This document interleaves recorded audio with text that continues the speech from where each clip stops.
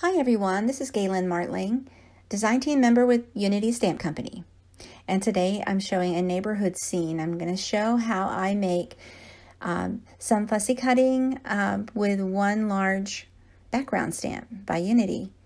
And I used the stamp kit called Beautiful Day in the Neighborhood. It's an A2 size background stamp. It's huge. It's really great for backgrounds of any kind, really for any occasion.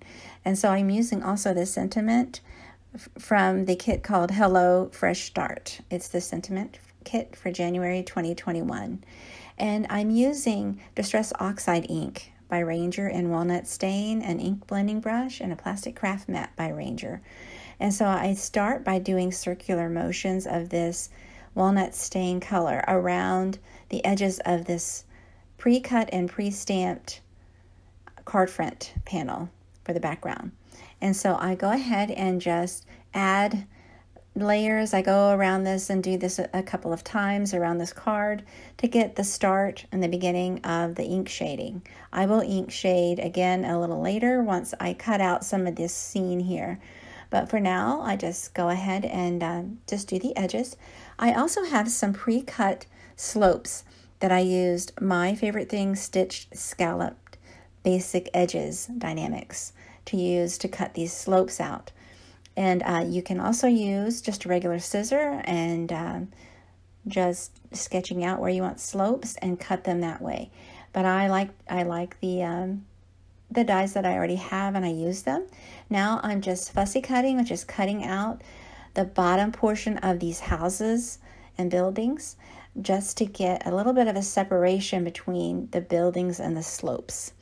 Now I'm going to use all the pieces. I'm just going to trim them to match this card front and to the size of the card front.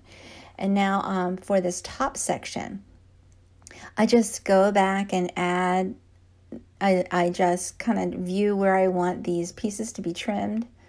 And then once I'm happy with the trimming, I go ahead and just make sure it fits the size of my card, my A2 size card, and get these pieces that would fit and trim them the appropriate size. So now I'm just going ahead and just lining these layers up and trimming as I go.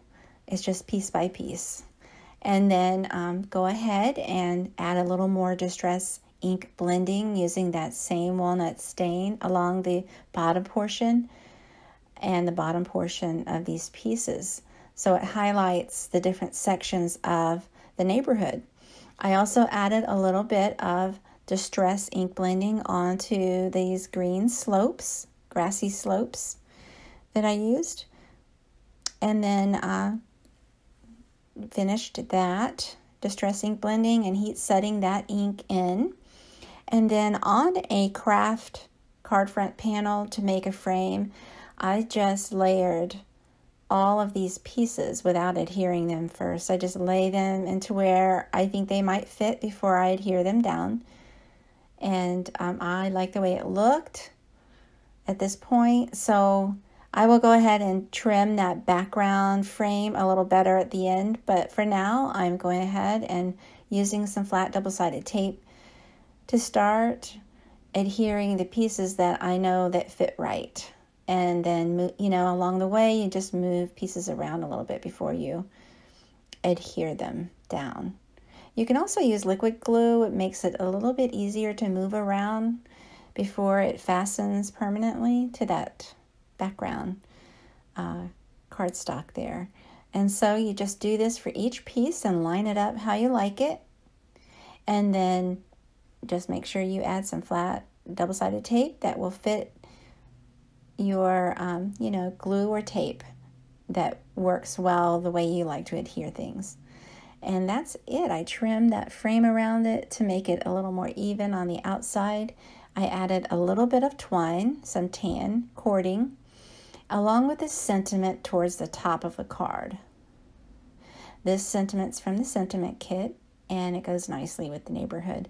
It can be used for housewarming, new neighbor card, or just any time. Thinking of you across the miles. I hope you like this. Thanks so much for watching. Please take a moment to subscribe to my channel and like this video and share. Thanks so much. Have a great day.